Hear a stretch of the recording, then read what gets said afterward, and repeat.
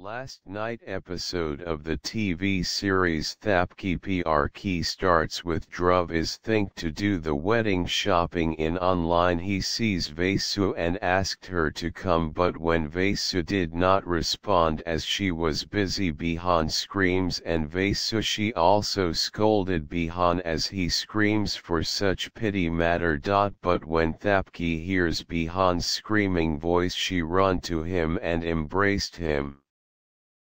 She was looking so worried for Bihaan, and Bihaan laughed and said that Thapki loves me a lot, that is why she runs for me. Thapki sigh that nothing happened with her as she was anxious that something happened with Bihaan, that is why he screams. The family is stunned but happy to see that Bihaan is okay. Dhruv is fumes on anger to see that Bihaan is fine. Bihaan asked to his family that why they are seeing them worried, that why they are worried as he calls Ma, as he wanted to take help from Ma to do the online shopping. He also asked to the Pandey family, Ma, Bau Ji, Dadi, and Thapki that can happen to him when his whole family is with him. They also embraced each other and Dhruv looks on.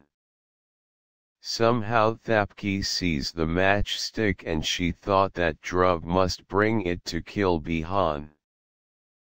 Thapki is down in tension now.